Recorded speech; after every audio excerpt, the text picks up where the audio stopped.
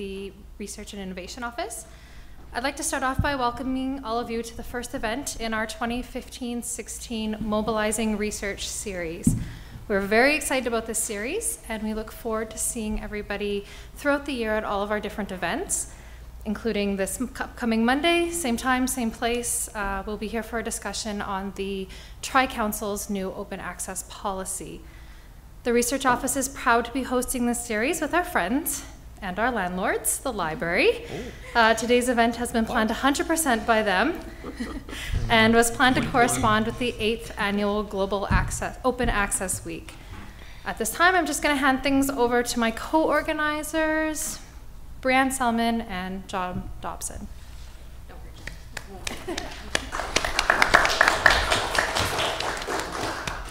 Thanks, Jennifer. I'm happy to welcome you all to our panel and acknowledge that we're here today on Treaty 1 territory in the heart of the Métis Nation.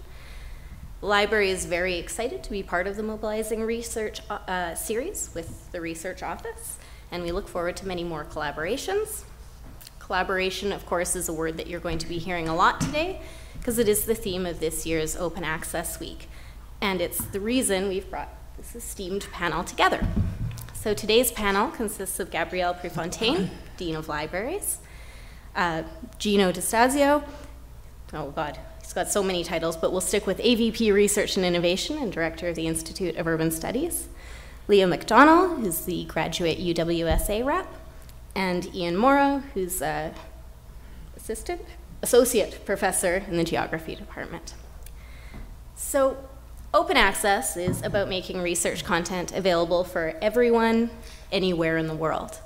When the scholarly communications team, which is myself and John Dobson, started planning what we could do for this year's Open Access Week, we had an interesting challenge. The theme of this year's Global Open Access Week is open for collaboration, and we know that the University of Winnipeg is all about collaboration. If you guys were at the State of the University on Wednesday, you heard that a number of times. But while we may be doing fantastic things to increase community and research collaborations, and we strive to actively share our research, as an institution, we haven't necessarily had a clear path to what openness means. So this year, as the tri-agency policy went into effect, I think we have a really good opportunity to explore that and to think a little bit more deeply about open access, what the priorities are for us as researchers or as faculty, as students, but also which directions we want to explore with intentionality. I think there's a lot of different options, different directions we can go in.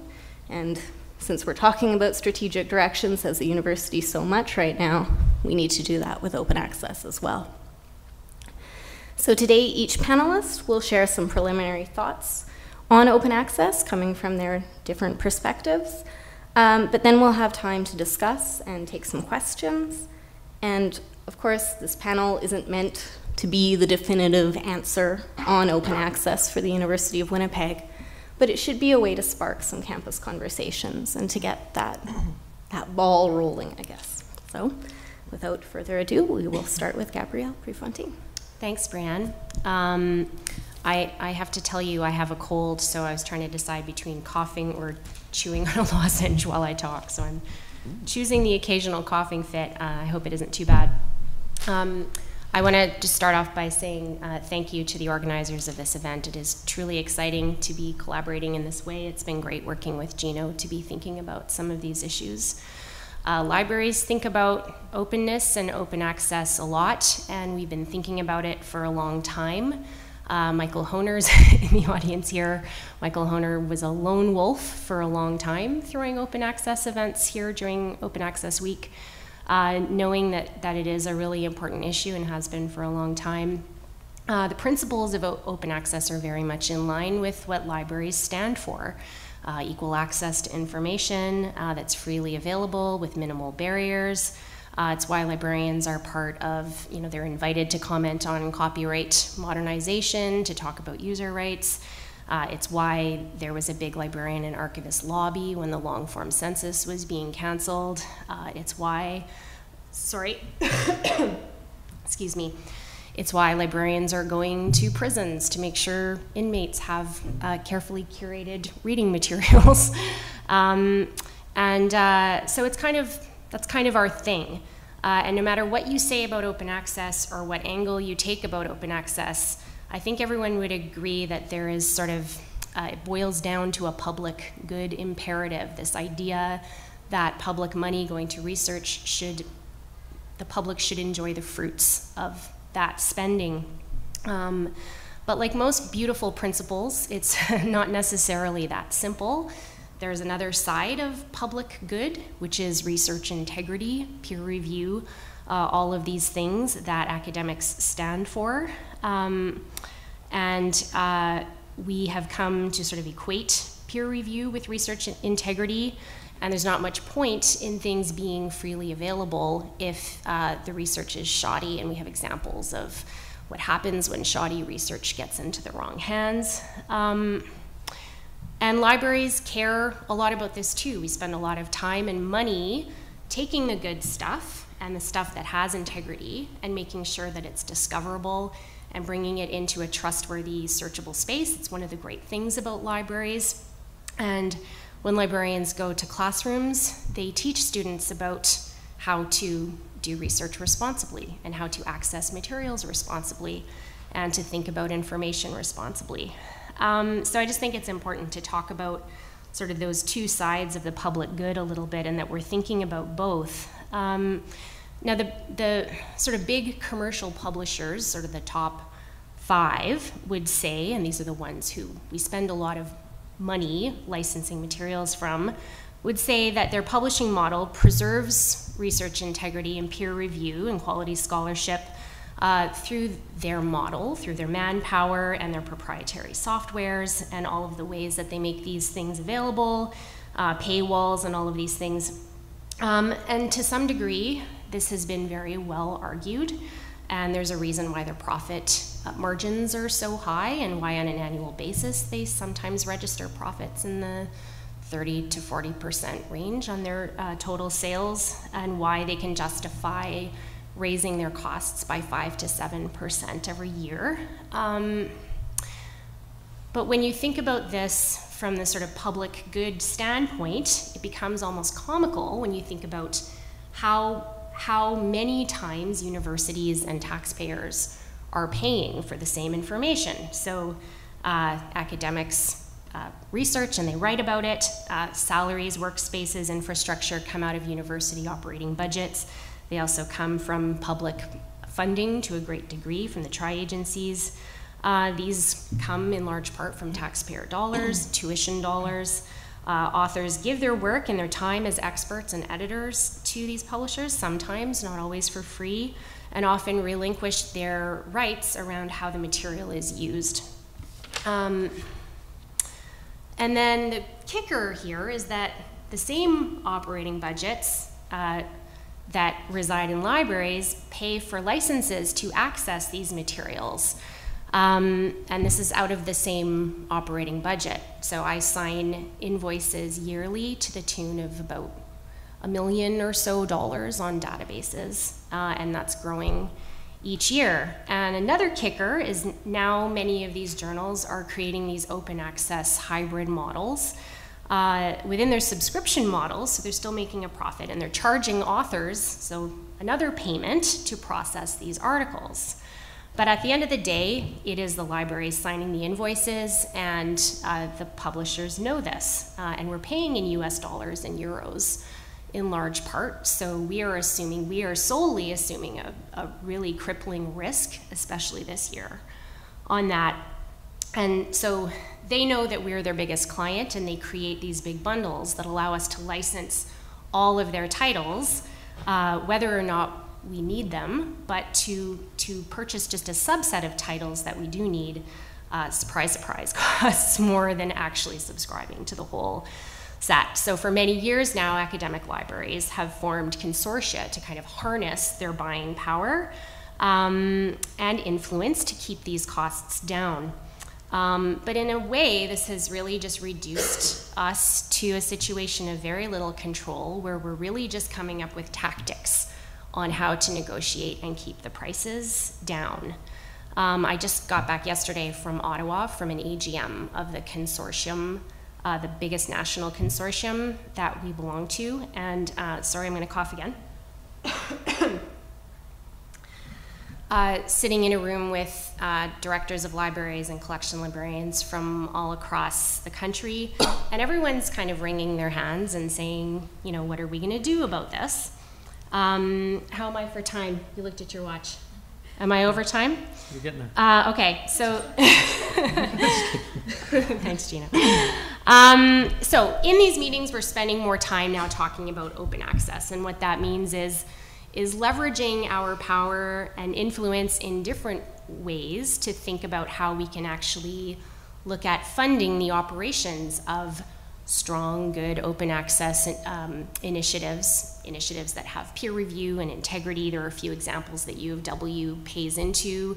RUD in Quebec is a consortium of Quebec universities. They're working with CALJ, the Canadian Association of Learned Journals, to come up with a nonprofit open access platform.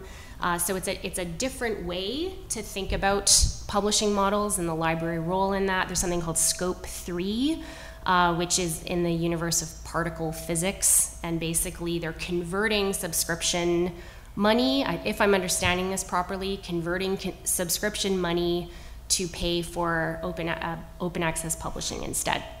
So that's kind of that's sort of the big library narrative, and there are all kinds of viewpoints on that. And, you know, as Brianne said, we're in this room because we have a nice catalyst to be talking about open access beyond just a concept, but thinking about practical solutions for faculty here at UofW, and keeping our eyes down the road on other issues of openness that are out there. Open data, which is right around the corner with the Tri-Council. Open educational resources, which is obviously a big issue for students and a real shift in how we're thinking about teaching and learning. And those are, for our library anyway, we're just beginning to think about these things. So, thanks. We were going to go with Leah next. But You ready to go? Sure, yeah. Sorry, you'll have to pardon me, my voice is a bit scratchy. everyone who's watching at home has the right idea. They're not going to get sick from this. Right? Bonjour, Gitchi Miigwech, for inviting me here today. I'm really honored to be here. Pay respect to Treaty 1 territory in the heart of the Métis Nation that we're sitting on. And again, thank you all for showing up. This is really great. I was thinking about this, and I wanted to approach this with kind of two perspectives. And the first is as a human rights practitioner, and the second is a graduate student. And from my experience in the field, working in human rights and being an advocate and doing that kind of stuff, education is so highly prized, and it's so valuable, and it really makes a difference for people who are in dire situations that are trying to access that education. So the idea of having something that's open and available for people makes a big difference, and it's very, very important. And you know, I have a lot of personal stories or a lot of experiences with individuals who were trying to better themselves, better their situations, even trying to flee dictatorships or authorities, and accessing refugee status. And then in the area that they were, trying to, you know, kind of, maybe it wasn't the best scenario for them, and trying to get away from that. And education was one of the key ways that they could do that. But they had to be able to properly prepare themselves for the kind of the Western education system that we're looking at. And this open access can provide that. And I think that that's really important to point out. So the second hat that I'll wear today is as a graduate student.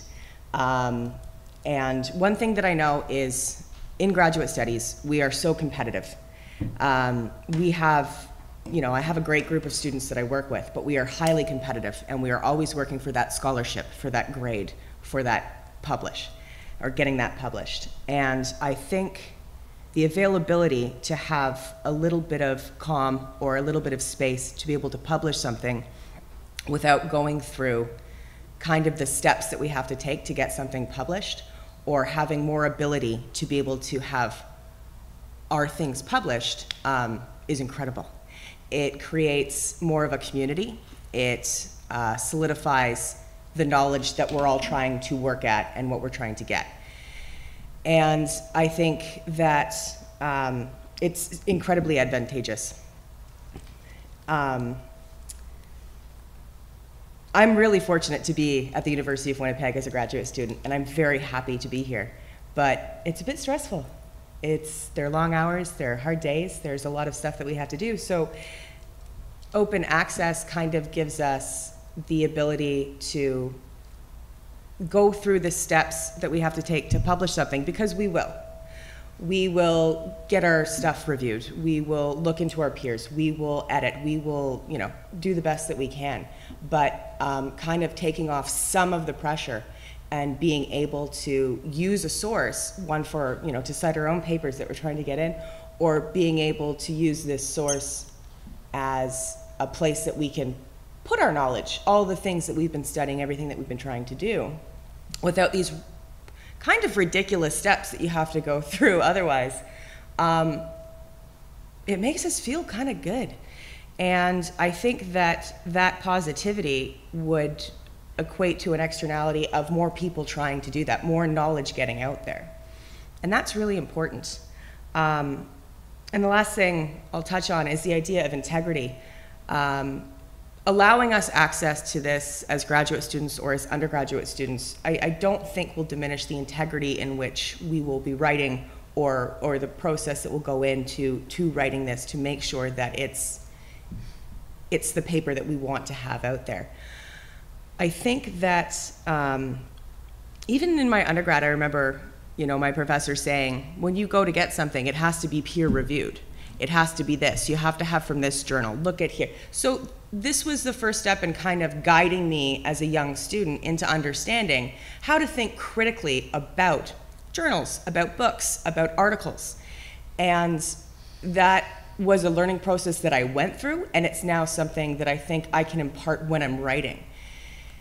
And I have to tell you, I've read a lot of terrible things that were peer reviewed, that had great check marks, that were, oh, this is the base of knowledge to be at. And when you read them critically, you're like, oh my goodness, this is awful. Or I totally disagree with this.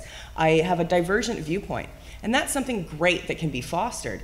But that critical thinking, I don't think will go away because, we have open access to this. I think, or I believe, that the more access we have to that, the more critical thinkers will become. And that comes not just guidance with our professors, but ourselves in understanding what type of academia or what type of resources we want. So I don't know if you can tell, but I'm very on board for the idea of open access. So thank you very much. We're going to go with Ian next, if you want to speak from a faculty perspective. Although Sure. If you and Jino want to fight, you can do that now too. Hi, everybody. Happy to be here and share the sentiments of many of the sentiments that have been presented thus far. I come at this from a student perspective. I remember the first time I signed away my copyright when I wanted to get a peer-reviewed paper in publication. And I remember how awkward that was. I worked so hard on this thing. I'm a graduate student, and I'm, in the stroke of a pen, going to sign the rights to this to a publication because that's the model that we operate in. And that transfer of knowledge, that transfer of ownership, I think the normalization of it has become pervasive in the academic world. And it's important that we question that, because the autonomy of knowledge in today's society is so important. How we craft our ideas, who owns those ideas, those are tremendous starting points for how society unfolds. And so I think this kind of idea of questioning the firewalls of knowledge is really important, because those of us that have spent time in academic institutions know that we are very privileged to have access to certain kinds of knowledge because of the institutions that we work within, and because of the infrastructure around these institutions that allow us to go on a network in this university and access the cutting edge ideas of our time. If you're a person on the street who has an education, maybe has a master's, maybe even has a PhD, but doesn't have a subscription to these journals, to these databases, you don't have access to the cutting edge ideas of our time. You have Google, and we know how dicey that can be. And so the firewalls of knowledge that exist today, at present, across society, challenge the equitable, future for all people. If you don't have access to knowledge, you are at a disadvantage. We know that in the knowledge economy, the knowledge society that we live in.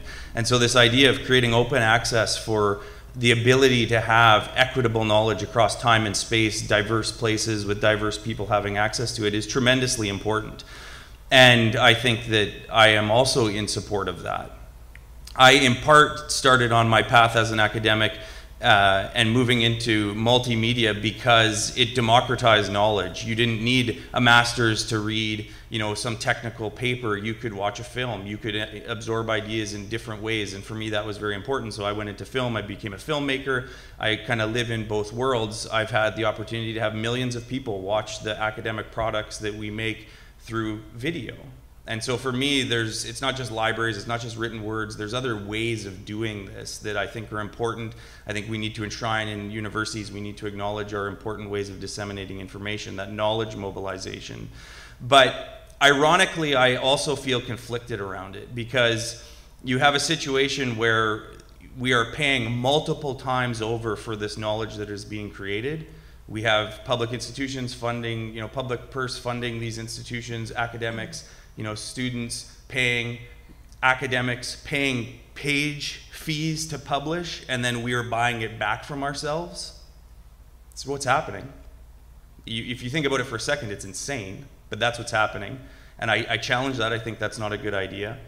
But we've swung the pendulum the other way. And so open access, the way it's being defined right now, I'm surprised there's not more people in these seats, because it challenges the fundamental ways that academics will operate on an ongoing basis.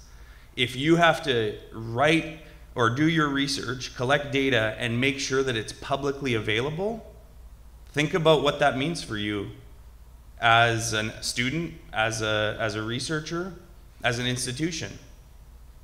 What do you do with the databases? You go into the spreadsheets that you have for your projects if you're a quantitative scientist. Imagine that you have to provide that in an open sphere. It's like dirty laundry. We all know what they look like, all our multiple spreadsheets, and oh, you know which piece of data you've cleaned up and makes sense. But if you have to show that to the world, what kind of responsibility do you have to repackage that, repurpose it? It's a whole other job to make open access viable. And that requires resources. That requires a lot of resources. You know, I work in video. So I have, for any one project, probably 6 terabytes of video data. How do I make that available? You almost cannot do it. So there's an impossible request at some level for certain kinds of projects to make this data available unless there's a process in place to, you know, take the cream off the top and share that. So we have to think about, okay, what does it actually mean? We can have platitudes about this is amazing, but how do you do it? And doing it is actually a really tough question. And the other thing that I'll close on is that open access sounds like a good idea in theory, but in practice in certain communities, it's also incredibly dangerous. And I'll share a conversation that I had yesterday with some Indigenous partners that I have on the West Coast. They took us this past summer to sacred sites all through British Columbia's west coast in the Sunshines or in the central coast of BC. We were going to sacred sites with these elders who had trust in us. They wanted us to videotape it. They wanted it to be spatially referenced for their future generations of Hiltzik people. And now some broad open access policy says that has to be shared. I don't think so. The communities don't want that. It was very clear. And so all of a sudden, if there's an imposition of open access, what does that mean for particular communities that we work with that don't want that information shared openly? How do you manage the politic of whose knowledge it is when we're being told it all has to be openly available? And so I think there's really serious technical questions, but there's very serious political questions around how you do this effectively, how you do it fairly, how you do it with integrity, because it's far more complicated than let's just have open information in a better society. There are lots of questions about how that's achieved. Thanks.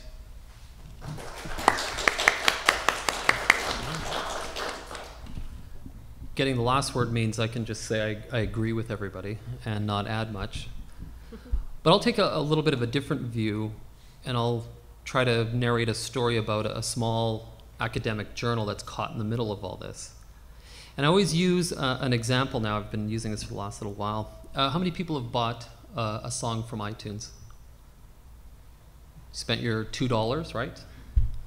And how long have artists been arguing about the slice of that $2 that goes to the artist that goes to Apple? That's been an ongoing discussion.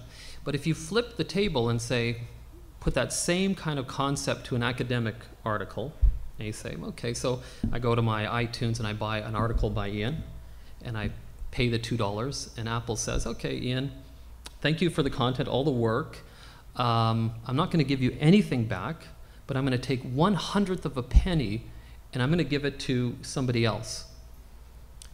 And that's kind of the model right now that we face as a small journal at the Institute of Urban Studies and the Canadian Journal of Urban Research. We work as hard as we can to produce the highest quality, academic, peer-reviewed, time-consuming effort to publish every single article that we have in 60 issues and hundreds of articles that have now been downloaded hundreds of thousands of times. And every piece of that content goes further and further away from our journal, which, as we all know on this campus, runs on fumes, runs on Michelle's power, one person. And I always challenge people who say open access is the way to go, and I believe it is. And on the other end of this, you know, the Institute of Urban Studies, we're closing in on 500 publications. Many of those lovingly put up on the WinSpace, which is wonderful. All those reports from 1969 to now, we are slowly ratcheting that up. But on the other end, what people keep forgetting is that this content is not produced for free.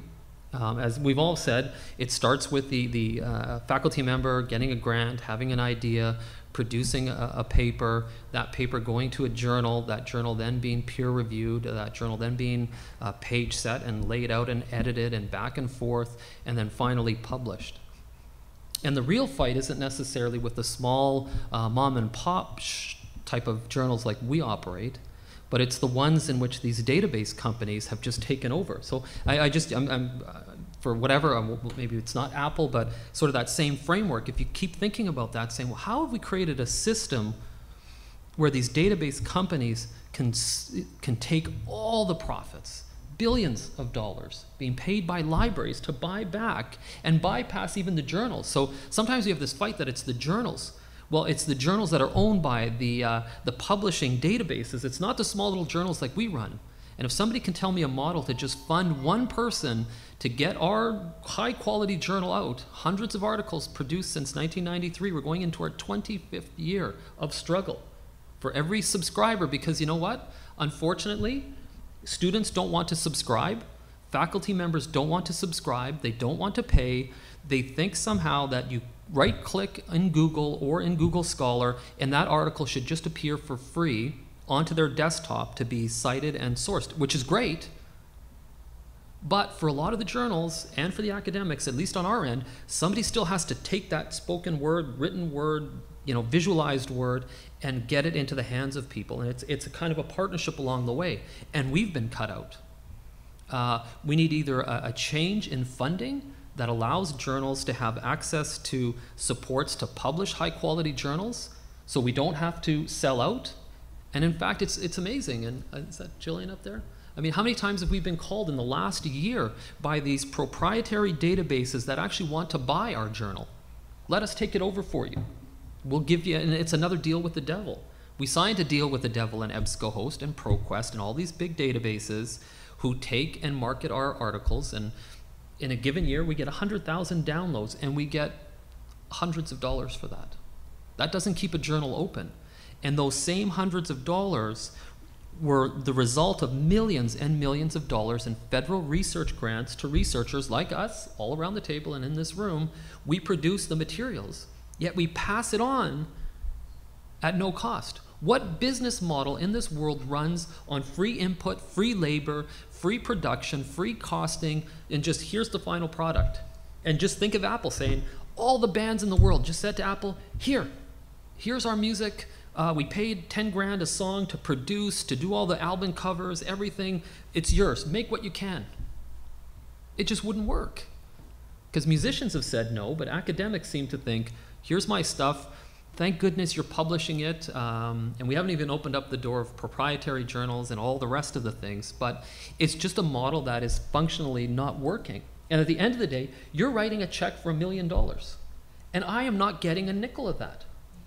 And you're not getting a nickel of that, and if we say we don't even need a nickel, and you take that $1 million and you support the Canadian Journal of Urban Research and all the small journals, and we just produce on our own and just get it out there, then the model can work. But somehow right now we've taken a detour, and that detour has been to the massive database companies that have taken over academic publishing and owning, I don't know what percentage of academic research that's been published in this country. But it is not owned by faculty members, it's not owned by universities, it's not owned by small journals, it's owned by multinational companies.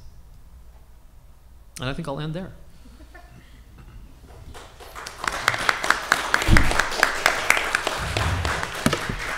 So I think that's a good direction to maybe go with a little bit more discussion, is this kind of question of maybe open access itself isn't a red herring, but maybe the way we've been told to look at it, well, just pay $3,000 to Elsevier and you can make your article open access. Maybe there's been a red herring somewhere there along the way that's avoiding those fundamental principles, the fundamental principle of public good, of democratization of knowledge. And does that actually increase in the current model? And if it does, at what kind of cost, I guess. I could give you all sorts of stats about profits and things like that, but you're certainly right, Jino, in that the people making the profits are Elsevier and Springer and Wiley, and I can tell you all of their profit margins. but it's not the small journals, and it's not Canadian content. Right, I mean, and just to that, just a quick thought is that, at the end of the day, then we have this publish or perish mentality in which faculty have been preyed upon by journals at cost as well. So, give me $500 and we'll publish that article, and it'll be done very quickly, by the way, in whatever journal. And thanks to Michael and the work of the library, and just even bringing to my attention the pervasiveness of these types of journals that have infiltrated universities across the globe, in which young faculty are preyed upon. And I've gotten many emails, I don't know how many I've flipped. Mr. Distasio, we would love to publish, and then, send us 500 and we love your research, and it's just this broken language. And so young academics on the tenure track, train wreck in some ways, are forced into this. Oh, wow, somebody's taken an interest in me? $500 a week? Wow, they must have really liked my work. Yet Maggie Simpson publishes an article of gibberish in whatever journal, and then we all react to not in the right manner. So we have to take a step back even before we get to all this. So how do we at the UofW proceed intentionally with an open access route that is kind of defining maybe more principles than just straight away? Did you want to? Well, I think that we haven't really explained what's happening. The tri-councils are going to mandate that open access has to be part of how research funding that's allocated is carried out. And so publish or perish, we are forced into an open access model very quickly if those funds, if we're lucky enough to access those funds. And again, when I say the pendulum has swung the other way, I don't think that they've necessarily thought out how complicated it actually is. So there's this massive kind of elephant in the room in that we want to be competitive, we want to get these research dollars, and we don't have a pathway to actually figure out how it works except to pay. Because the way it's going to work is these journals offer, you can get this extra package to make open access possible, and it's a requirement of your funding, so we know that you actually have to fund extra money into this stream, and it just becomes the profit model over and over again. It's open access. Yes, it sounds great, but it actually reinforces the problem of the universities having to pay to have a politically correct and optically nice world that we want to live in, and it doesn't actually solve the underlying problem, which is there is a concerted effort to profitize on knowledge and on public sector knowledge. And if we don't get at the underlying problems, we don't get at real solutions. And I'll say too that I think in some ways, you know, there's this sort of government endorsement of open access manifesting in these tri-council requirements, and great, you're allowed to include the cost of article processing fees in your grant application, but there isn't really anything being done at a governmental level, at a central level, about addressing this sort of, well, talk about structural deficits. I mean, we talk about that on campus, this sort of really terrible structural problem and the inequity between, you know, the sort of oligarchy that's going on. And there's nothing, we don't have an avenue to solve it. We're just told that we have to do it. So there has to be more built into that. And I think, and I don't know enough about this probably to comment on it, but I think that in the UK and in other jurisdictions, government has seen the bigger picture, and there are much more sort of publicly centralized approaches to scholarly communication, because they probably understood that you can't have one without addressing the other. Well, I think that's a really good example. So the UK was way ahead in this curve and made it a necessary part of funding when I was doing my master's there. So that was like 10 years ago now. But I just looked at the numbers for 2014, and the Wellcome Trust, so they fund a huge amount of scientific and medical research in the UK. They spent over $1 billion on article processing charges to Elsevier in 1 year. So that public grant money now is, again, being sent back to a company that has somewhere between a 37 and 45% profit margin, most of which is coming from scholarly journal publication. It's an interesting new profit model, and I think that that wasn't something that the UK had foreseen in their policies, but it's something that we have 10 years of extra history we should have maybe seen coming. Well, I mean, but it's interesting timing now. I mean, given the events of this week, and the change in government means that people do have to, even as academics, I mean, we do have to lobby. We have to work with our federal partners now, and looking at how Tri-Council has changed their policies under the Harper government, as he liked to use all the time, and now he's paid the price for that he muzzled researchers, and he cut funding, and he did this and he did that. So now I think as faculty and as others, we need to address a decade of closed libraries. The NRC building behind us is emptied. The researchers at the Grain Council, they're gone. PhDs have left this city. We've got an empty building, state-of-the-art science building where researchers were looking at things. And then Scott Forbes today is talking about zebra mussels in absence of any federal, you know, we almost had a task force on zebra mussels led by the federal government. And yet now we've got op-eds and papers saying, you know, what have you guys been doing? So this all stems from just sort of a shakedown in a dark period in funding research and education in this country. And I think we need to try to find a way out. And I don't know that a change in government is going to make much of a difference, but at least they start with a fresh page, and maybe we can increase Tri-Council funding, maybe we can increase the lobbying efforts to change the model, because it's not working for small journals, it's not working for academics, and it's certainly not working for universities and libraries. The model is broken. It just cannot continue to function this way. We're going down a path that is just non-sustainable. Ian? I just want to make one final comment, and I think maybe it'd be nice to hear from people in the audience too. But the interesting thing here is that whenever there's a really complex challenge, there's also a really excellent space for creating innovative solutions. And I think small universities like the University of Winnipeg, you know, out on the forefront of this, having a panel, you know, talking about these things. You know, I think we have an opportunity to also build some really interesting solutions here on campus. And, you know, the library is a key part of this. You know, Jino's office and the research office, you know, Jino and I were talking, you know, about the importance of that digital infrastructure, because a lot of this stuff is all digital.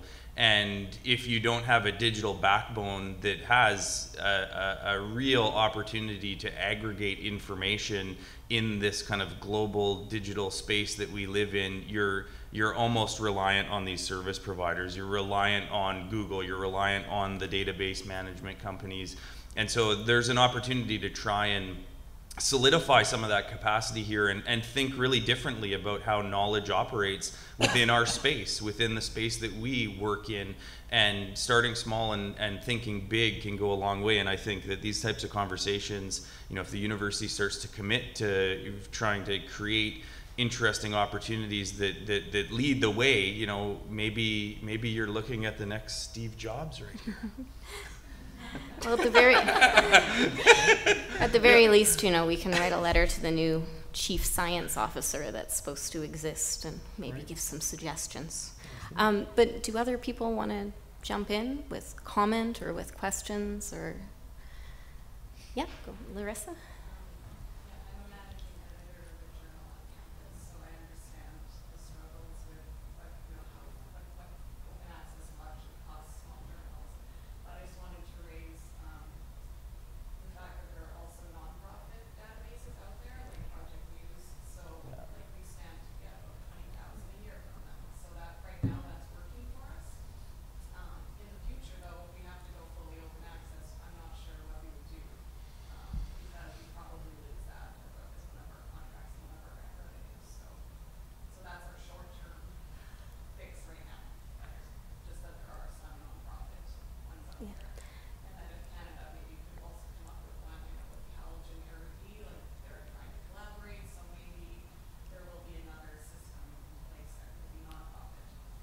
And I think that's a really good point, is that I think we've perhaps allowed open access to become a proxy for that conversation that we should maybe be having about nonprofit publication. Because there are institutes and societies, and they do charge article processing fees often to cover their costs, but their article processing fees are around $200. And university presses tend to be a little bit higher. Actual just university-run journals tend to be a little bit lower. They're in this average of around $500 range for an article processing charge, which might accurately cover some of the costs that Jino and that you guys have. That's very different than a $3,000 article processing charge. And there's arguments on both sides, but again, when there's a 40% profit margin, I'm not as sympathetic maybe to some of those. Anyone else, or did anyone else want to respond? Yeah. What do you do with the idea of using free repositories to put unformatted publications into, to try and make capsules? So you mean institutional repositories? So we do have one at UofW that was started a number of years ago, and we've kind of updated it. And John Dobson's role in tech services in the library has shifted a little bit too. He's kind of providing the some of the technical expertise around that, technical support. He's too modest. I won't talk about how he is a scholar in his own right and writes articles in math journals for fun, but that's an aside. So Brianne is working with John a lot, and with Michael in our systems department, to make sure that that infrastructure is there. But with that, you need there to be buy-in, and you need there to be a culture of doing it. And you probably need a campus-wide open access policy, which is something that we've been talking about, and Concordia has done it quite successfully. Gerald Beasley, who was the university librarian there, he's now at UofA, and he's a really big proponent of that too. So there are models for doing that on campuses, and I can't see how that wouldn't be part of this bigger conversation in building that infrastructure. There are also subject-based open access repositories out there as well. Not as many as there should be, but they are growing. And for research data too, the sort of subject-based world of repositories is growing as well. And one of the roles of the library is to make sure that at the beginning of the research process, academics understand what their options are as they enter into this sort of realm of making things available. I think the Library and Research Office have a very, very important role here in sort of guiding people through the scholarly communication cycle, the data management cycle, the archiving cycle. Richard's here. He is going to have to be thinking about, and I know is already thinking about, creating that infrastructure to have the sort of digital capability to do these things. So it's really it's about collaboration, our theme, and it's really that kind of big picture. And I'll just say one more quick thing is that, you know, UofW hasn't really been in the business of publishing, but we have a lot of journals, small journals on campus. The library supports some of those through the Open Journal system, which is part of the Public Knowledge Project, right? Right. And we've done all of these things as kind of one-offs because we knew it was the right thing to do. But we probably need to be, and we've talked about this with Mavis and Jino, we need to be having a bigger conversation about how to do these things if we're going to be in the business of doing them. And I was going to say a short answer. In terms of institutional repository archiving, does count with the tri-agency, as long as you haven't completely given up your copyright and your ability to do that. And that, again, comes back to a lot of an education piece. Most people don't realize when they've published an article that they don't have the ownership of that research anymore, and possibly would be prohibited from even a preprint. Which is the one thing we just can't lose sight is the one thing that sorts out peer-reviewed articles are good quality journals that have good staff, good reputation, and a good peer review process.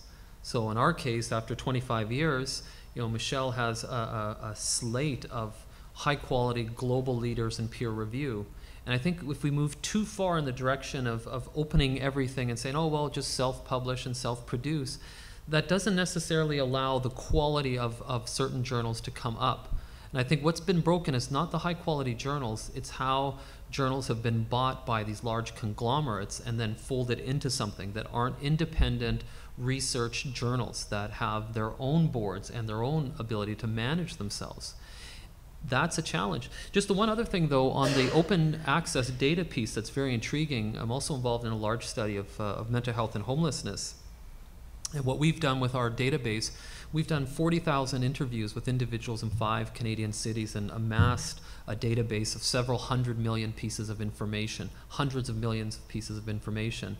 So what we've done is created a repository at St. Michael's Hospital, and we've created a team to vet international requests to get to that data. So we've put up our own firewall, where we've certainly said the data is available, but you must present your case to get to the data, because we will not just make it available because it is very sensitive, and you need to come with a credible reason to access that data and use it for research purposes.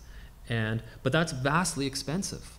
We had a budget of $100 million, so how do we vet how that data is used, manipulated, changed, re-engineered, whatever you want to say? So it's not just these, sometimes these policies get a little out of hand. Oh yeah, great to have open access and open data, but who's paying for that? Richard is up there probably shaking when you're talking about terabytes of data that get moved and now have to be freely available. Well, how?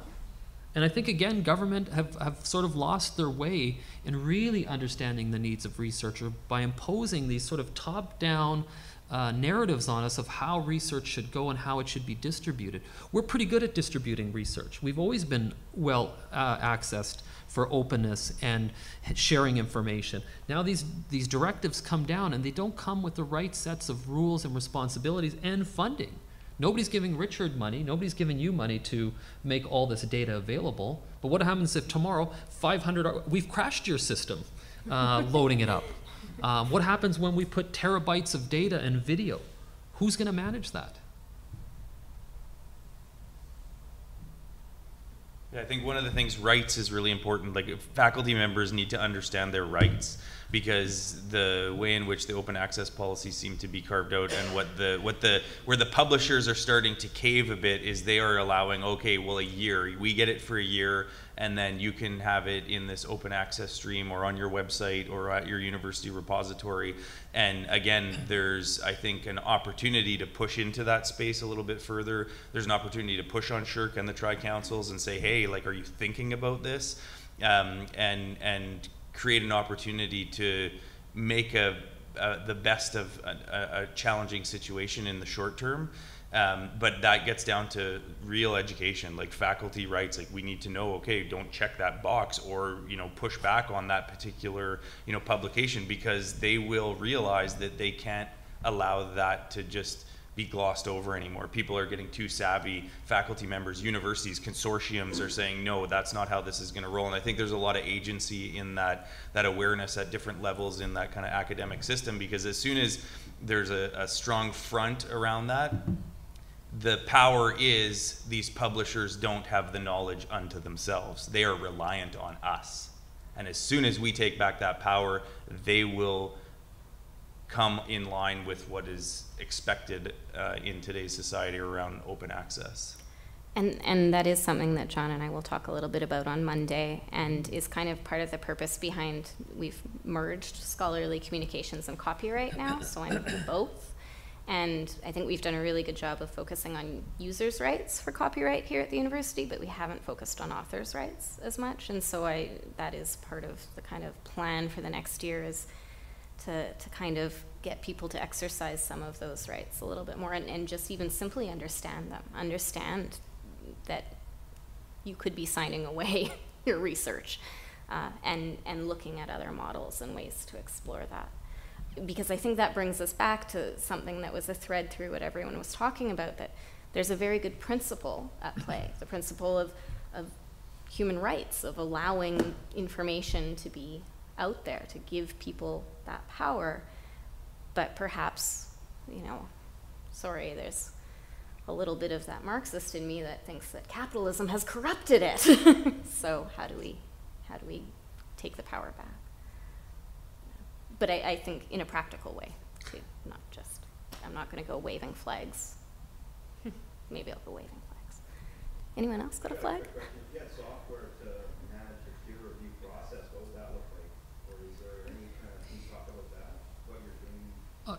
Let me just, yeah, but I mean, that exists, but it's still, the software does not go out and find individuals who are of high caliber to review stuff. Software sends out emails and reminders, and it tracks things, and it's all great. It's been revolutionary, and we're shifting into that. But it's that personal touch of a quality journal that is working with authors, just like a small record label, right? The small record label that takes an interest in that artist, they work together, they collaborate, they produce, and they market. So why can't the journals be involved in that software, and then they can do the peer review process for any article that gets in?